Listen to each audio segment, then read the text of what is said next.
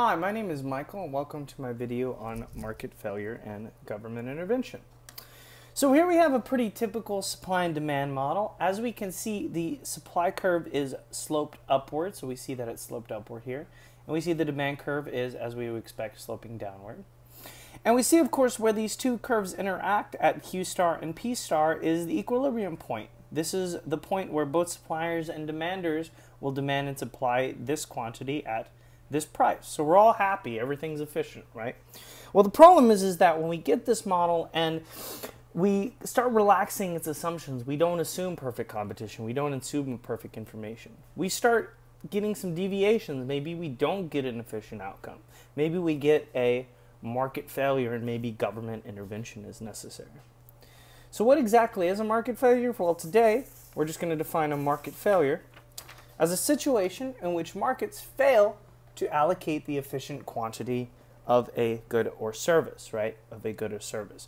So where basically this doesn't happen, where we don't get an efficient outcome, where markets are not meeting our needs appropriately. So we're going to be talking about three cases where this happens. We'll talk about public goods, things like military, police, national parks, where excludability and concepts like rivalry will come into play of how we could possibly get these to work. So number two, we have externalities. So things like pollution and noise, sort of these things that are kind of products of a market interaction, where maybe a third party is affected by me trading with someone, like pollution and noise. And then last, we'll talk about market power and monopolies. How do monopolies maybe create market failures? How do they create inefficiency? And then, of course, we'll talk about, could we possibly fix these through government interventions? And, of course, maybe, do we even want to? Can government intervention be bad or even worse than a market failure? So anyway, let's dive into public goods. So right here, you can see, let's say that you're giving a fireworks show in your favorite town, USA. And you give out a survey, and you find that 100 people are willing to pay $5 to see a fireworks show. You figure the cost of fireworks is about $300. So you say, hey, I'll put on a fireworks show. That'll give me a $200 nice little profit. So you make these little boxes, you put them around town, you put these $5 donations. You do this fireworks show, everybody's happy. Everybody's like, oh, Michael, that was a great fireworks show. Yeah, great, huh? But when you open up the donation boxes, the reality creeps up on you. 100 people did go to this fireworks show, but uh-oh, you only got $200 in donations. You lost $100. So, of course, your question here is, well, what the heck happened, right? Why exactly did people say they were willing to pay $5 to see a fireworks show, but they only donated $200? Well, my friend, you have run into something known as the free rider problem. And this has to do with non-excludability, it's quite the mouthful there, and non-rivalrousness of goods. So things like police, military, parks, and fireworks, I can't disinclude you. They're non-excludable because, for instance, fireworks are way too high in the sky. I can't really prevent you from seeing it. And they're non-rivalrous, meaning that me consuming fireworks, so watching the fireworks show from one side of town, isn't taking away from you watching it, right? So when we're in this situation where a good has both of those qualities, we get what is known as a public good, and we run into the free rider problem, right? We run into the free rider problem. So how do we solve this? Well, we give a government solution is typically to tax and provide these goods, right? And that's typically what happens with the police, military, parks, and fireworks. Government just takes up $5 from everyone, buys the fireworks, and of course, everybody's happy. We get the fireworks show that people want. The people producing the fireworks show get to cover their cost. Next, let's talk about externalities. Wow, there's a lot of X's in here. So let's talk about shoes. So let's say these blue lines, ignore the green line for a second. The blue lines are the market for shoes. Now, of course, supply and demand curve. But here's the problem. This supply curve is only counting the cost of the shoemaker. So things like the labor, the cost of the machines, the cost of the rent of the building, right? It's not including all this stuff over here, which is the pollution that he's imposing on this town, right? You see all these poor people. This guy, poor guy over here, is coughing. So Shoemaker's not taking into account the cost of pollution to the town, right? So that's not included as a supply curve. So unfortunately, the costs are not high enough. So we get too many shoes, and there is too much pollution in this case at Q1. So what do? Well, we have some solutions.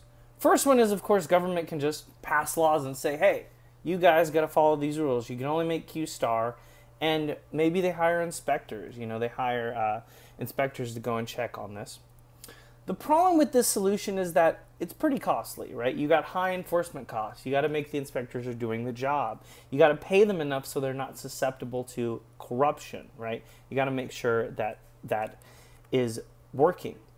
But, of course, that's very costly. So economists tend to approve of these other two solutions, are known as market-based solutions. And the reason they're known as market-based solutions is because these solutions allow the market to kind of finish itself, right? To kind of fix itself. So the first one we have is taxes, right? So what happens here is that the government simply taxes and brings up the supply curve to the efficient quantity at Q star and P star. And essentially you're internalizing the cost to producer, right? You're internalizing the cost of this pollution to the producer. And then, of course, number 3, we have what are known as pollution credits. And all that basically means is that the government is going to cap the amount that you can make at Q star, and then they just let companies kind of trade to get however many pollution credits they want. For instance, maybe some type of shoe requires more pollution than another, so that factory wants to buy more pollution credits than the other, and we get a more efficient outcome. All right, so the last place we might see a market failure is with market power. Now, of course, with a monopoly, we know we have one seller. And so what happens is that the monopolist, you can go look at a video for this model, but basically all you have to know is that the monopolist keeps quantity artificially low to gain profit, right? He keeps this low. He doesn't produce as much quantity as he should be, where the demand curve equals the marginal cost curve, so that he can get profit, right? He can kind of charge other customers a little more. So this is an inefficient outcome because we have some customers willing to pay for this good that aren't unfortunately getting the good because of the monopolist, what the incentives to the monopolists. So typically we see these in natural monopolies, things like utilities, water and electricity, and the government solution here most of the time is to kind of just take control over those industries to kind of provide it and hopefully provide the good at Q star.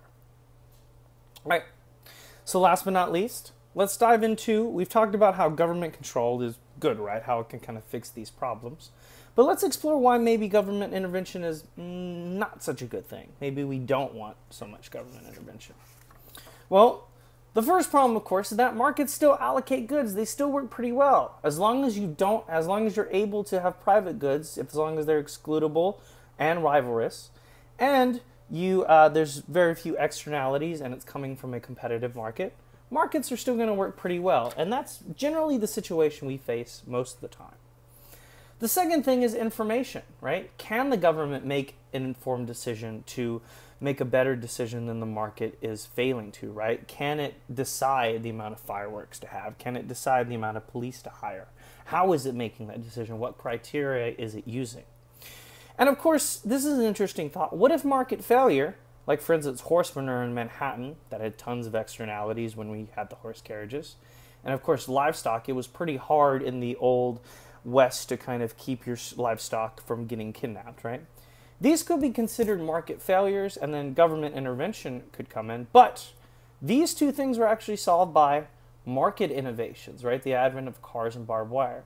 So maybe we don't need government intervention. Maybe market failure is just a way of the market telling us, hey, there's a need here, there's some good that needs to be served, so maybe we need a market intervention.